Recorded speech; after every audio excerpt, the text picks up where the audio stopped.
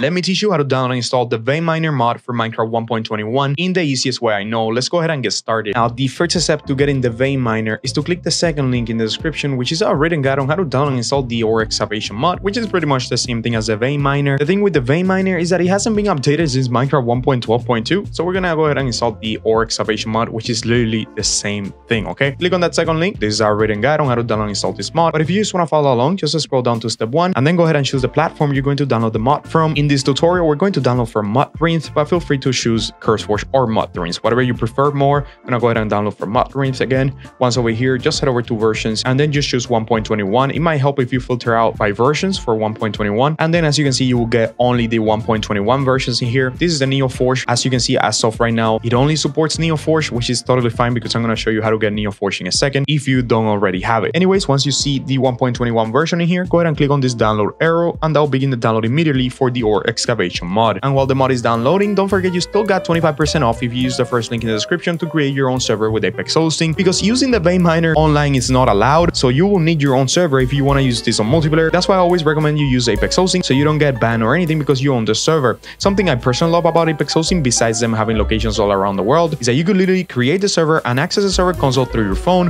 which means that you could be away from the house and stuff and still be able to change the settings and stuff. Again, take advantage of the deal while it lasts. 25% off the first link in the description, and let's keep going with the tutorial. Now, once the mod downloaded, let's go ahead and drag and drop it into our desktop. You'll find it here in your recent download history or within the downloads folder in your PC.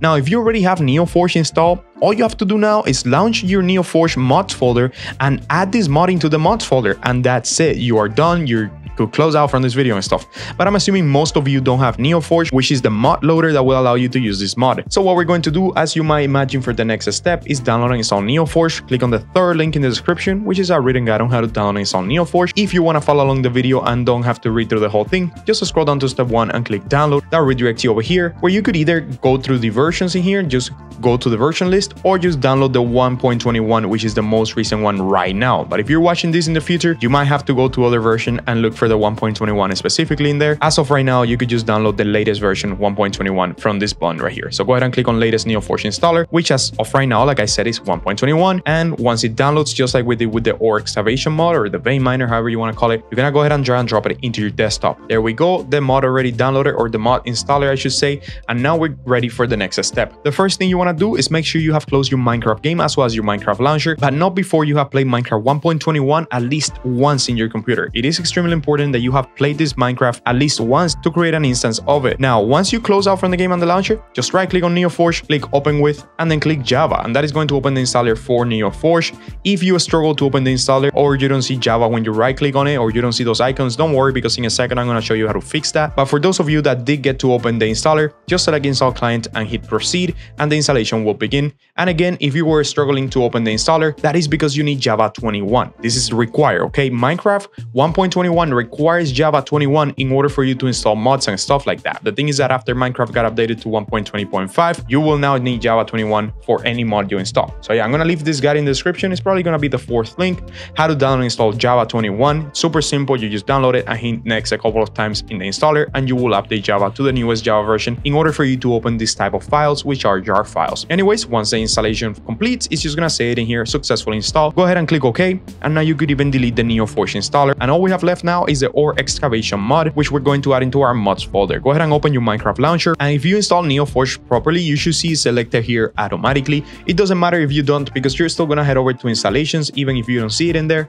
And now in here, make sure you have modded selected, because without modded, as you can see, you won't see NeoForge in here. And now we're gonna use that to add the mod into the mods folder, but not before I show you how to get NeoForge in here in case you don't see it even after clicking modded. So let's say that you don't see NeoForge in here, just click on new installation, name this whatever you want. Like for example, I'm gonna name mine Apex hosting, and then for the version, just look for NeoForge. You should see here in one of your most recent ones. As you can see, for me, it's the 5th option right here, NeoForge 21. So just find NeoForge in there and then click create down here, and that'll make an instance of NeoForge. Anyways, once you either created the installation or found it in here already, just hover over it and then click on this little folder that appears right next to the play button. That is going to open a folder with a lot of files in it, but we're now specifically looking for another folder called mods, M-O-D-S, which mine is right here. However, if you don't have a mods folder, don't worry, because you could always create it yourself by just adding a new folder and naming it mods, M-O-D-S. Once you either created the mods folder or found it, just go ahead and open it. Now your folder most likely will be empty. As a matter of fact, that I'm gonna go ahead and clean mine out. I'm gonna delete all the files in there.